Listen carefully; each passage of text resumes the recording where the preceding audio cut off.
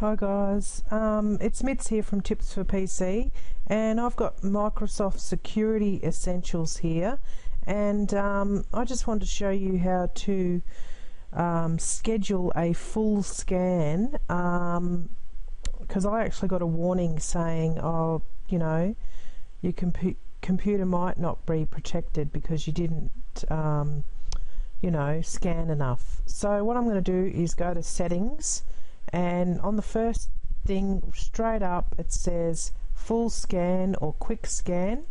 You can choose full scan, choose what day, so I'll go Sunday at 2 AM. Now my computer's probably not going to be on at 2 AM, so I would just put it on at say 3 PM. And it also says what you can do here. Check for the latest virus definitions and stuff like that. Start the scheduled scan only when the PC is on but not in use. And limit the CPU usage so it doesn't overrun whatever you're doing. Okay, so now if you're happy to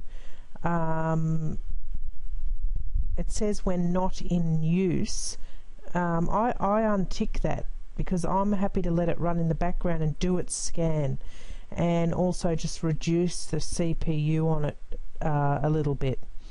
Alright, and then just press Save Changes. Okay, and that's it now. So that is set to run on Sunday 3 PM.